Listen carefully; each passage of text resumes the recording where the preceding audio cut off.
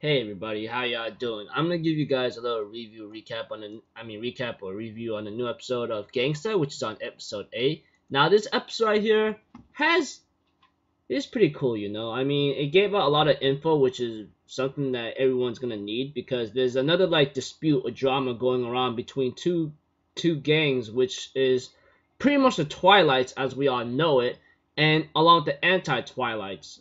And it seems like a certain war in the city or whatever, like Warwick and Nicholas and Alex is at right now, is really starting to take shape, right? Starting to take its form or shape for the time being. So if anything else, let's continue. Okay, at the beginning of the episode, we have to it that Warwick and Nicholas are just like fixing things up along with Alex, like accompanying them or helping out a bit, and that's just like only the first 10 minutes or first half, it looks like. But besides the working here and there, we have to it that Alex actually has a little brother, which is pretty surprising and shocking, you know, here and there. And of course, like a person is revealed in this episode that may be Alex's brother by a long shot. Though it could be unlikely or not. It just depends like how it was shown or how it was done, you know. Anyways, Warwick decides to bring Alex to this club due to the fact that her singing voice was pretty good for what it was told around towards the end of the episode, and we get to find out about like what the heck has been going on with these companies, like and so forth.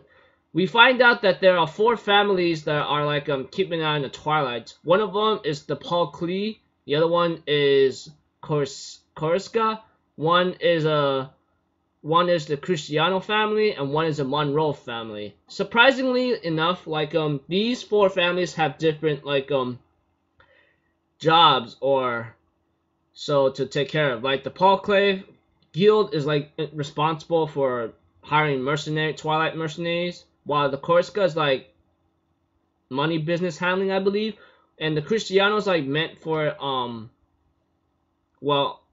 the Cristiano family is usually for the drugs that how are you supposed to say that the Twilight's needs, especially for Nick, and Monroe is usually in for business. I forgot, like the Korska family is like responsible for weaponry possibly or something.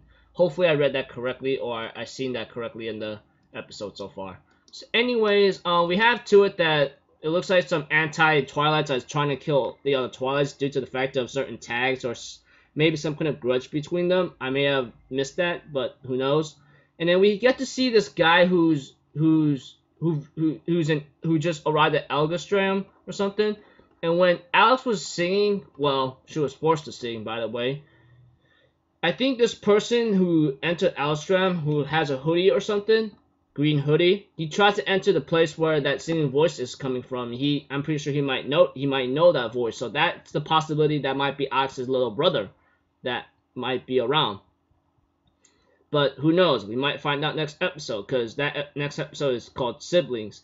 Now this episode right here seems to have a lot of detailed information here and there, but the ending literally became a cliffhanger because like these 2 people are about to like come in and kick in, about to cause a major ruckus of trouble for the Twilights possibly. They might be the same people that might have caused trouble like 2 episodes back or so. Who knows? But guarantee right now there's like serious drama between these Twilights and anti-Twilights or something, you know. But I don't know what the issue is, but I'm pretty sure it might have been presented in this episode, though I'm not even 100% sure if it's correct or not, you know.